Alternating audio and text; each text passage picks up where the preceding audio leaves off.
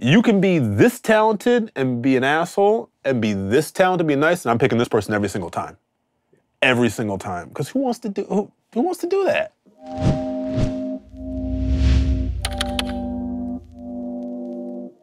So if somebody comes and wants to work here at the greenhouse with me, I mean, perseverance is important, and it's not like I'm screening people, like ignoring them until I know that they come through, but you know, I'm a busy dude. And so if I don't get back to you right away, it's not like it's personal or something like that. I might have just gotten 60 emails that day.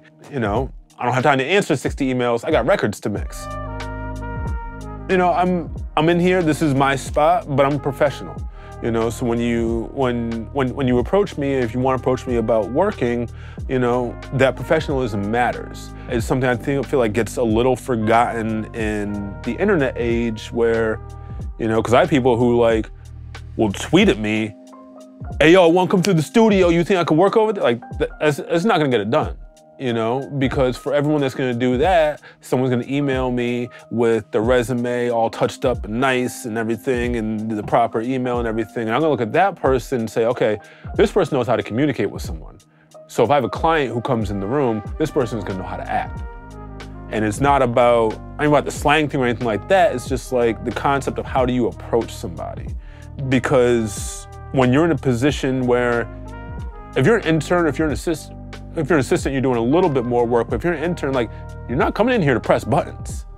You're coming in here to be part of the team, work with me, work with everybody else who's here, and also be able to be around clients who didn't really ask for you to be in the room. No one ever requests an intern. So if you're gonna be in there, you gotta be able to fit in the vibe and make sure that everything is going and, you know, it's notice things before anyone has to ask them about them. And it's like, oh, where's my teacup? Oh, my teacup's empty? You know, I drink a lot of tea. You gotta keep that thing topped off. But if you're paying attention to that, then I know, okay, if you have to cut a vocal, you're gonna pay attention to all nuances of that vocal that we need to cut, right? That's the training program. Like, I'm not just hiring you because I need my floors vacuumed. I need the floors vacuumed, but if you can't do that, you can't touch my mics, right? If you can't set up a mic properly, you can't record my vocal because I can't be confident that that's gonna be done properly. So it's this kind of training program, and that just starts from how you approach somebody.